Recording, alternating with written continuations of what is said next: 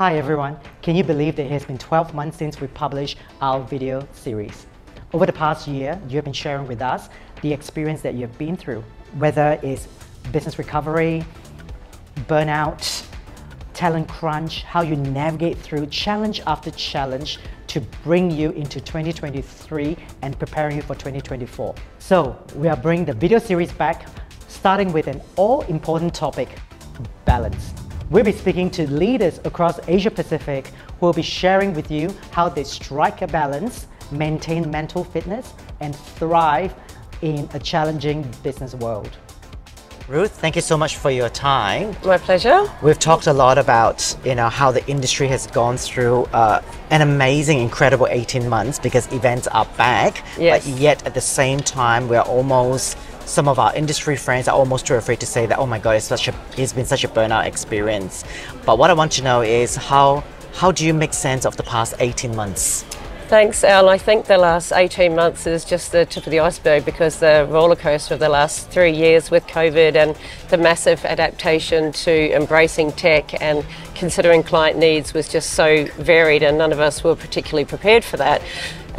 It gave us a lot of opportunity to reflect and really create some new changes in response to what the market was asking, really. So listening to the clients around how do they bring more inclusion, wider reach to more customers with reduced budgets, and also the ongoing conversation, which is becoming more increasingly important, about sustainability has been huge. So 18 months sort of really saw a massive influx back to in-person events and that real craving of we must get together. But there were so many learnings and so many great opportunities to move forward with opportunities for tech and bringing in more people from wider regions where they wouldn't normally get invited to events because either, firstly, the companies wouldn't be able to afford to send them, but they were just too far to come. So, for example, doing product launches, reaching people in a wider region or being more inclusive of staff, it really brought a stronger cultural opportunity and more opportunity for people to engage in person in sessions more so than ever before. So fascinating times. Very, very fascinating and also incredibly exciting. Yeah. If you were to relive the past 18 months, what advice would you, knowing what you know now, what advice would you have for yourself? Oh, well, I was really lucky because my business partner had 25 years in satellite TV production prior, so we were very easy to adapt to the changing times, but nonetheless it certainly had a lot of tumultuous times and feelings and anxiety around how to adapt, and also the confidence to know that things were going to come back to probably the way we were doing things like conferences and incentive programs and really bringing that true essence of discovering the world, really just looking at how we could really stop and pause and know that that would come back, but also on how to embrace and reflect on that there were new ways to look at our advances in technology to really ease our way into that and see it as something that can still be ongoing and very dynamic, as well as coming back to rest together in person and motivate each other in person as well. Yeah, so for me, I think just easing my way and not being overwhelmed by so much change in a very short period of time, really taking time to regroup and probably include some more meditation and exercise along the way. Yes, yeah. Balance. Yes. It's really about balance. Yeah. So, you are a successful business person, a great mentor to your team, that I know for sure. Yeah. As well as a loving mother. So you've got so much, we're always juggling everyone, right? And so how do you define balance for you? Well, I'm lucky that my kids are a little bit older now, 15 and 17, but nonetheless they need me around. So when I am around, I'm making sure that I'm very present with them, but also equally so when we work so hard to service everybody, family and clients, it's really important to carve out that time. So during COVID, my biggest blessing, I guess, was to get a group of friends and surprising ourselves by going down to the ocean and starting ocean swimming.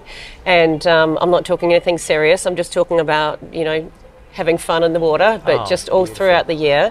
And really just trying to regroup myself, because if my own energy is not right and my mindset is not right, I can't adapt to the changes and be there for my kids, our team, or even for me for being progressive with where to lead the business with my business partner. So it really is about finding time and taking that time regularly. So my photos, taking photos and going on excursions for that, it's also really important. Just that inner work, as well as always being progressive on trying to be everything to everyone else out there as well. Yeah. You talk about reflection, you know, spending time reflecting, doing activities that, you know, new hobbies, whether it's photo taking or ocean swimming. Is it hard to define the new sense of purpose, and how would you proactively express your sense of purpose? I did some work on purpose many years ago, probably going back about 10 years now, and so the purpose statement may have changed a little bit, and it probably will continue to change, but really to deliver experiences that connect, ignite and motivate people, to really give them a sense of community and a belonging and loyalty back to a company or their team, has always been my philosophy and something I've always lived by. So for me, I always feel inspired about where can we take them, how can we create something very unique for them, because I love seeing their faces light up and for them to go, oh my gosh, that was the best night ever. What are we going to do tomorrow night? You know, and that constant feeling of reimagination really sparks us and keeps us excited in this industry, and we really love that. So it's so varied, and being in this industry, you know, 25 years, it's continued to be progressive. So there's something there, I think, for all of us to learn and grow into at all times. I just love your passion. Every time I speak to you, your passion speaks for itself. What does the next 24 months or even just 2024 look like for you? Yeah, well, I think we're at an interesting time. In Australia, and I'm sure in many places around the world, you know, we're hearing some fundamental things, you know, still about inclusion for hybrid workforces, or the ability to reach so many more people and customers, and produce a quality brand message and experience and really let yourself shine.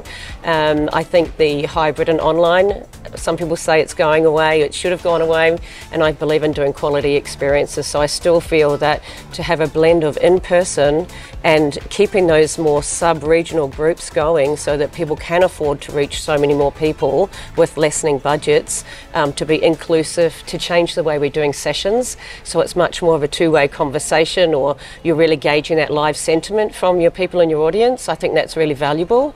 And I still believe in really amazing incentive programs that take you far and wide and deliver that trip of a lifetime. Like how we've been brought here to Oman. Now tell us, we talk a little bit about content relevance, how important it is.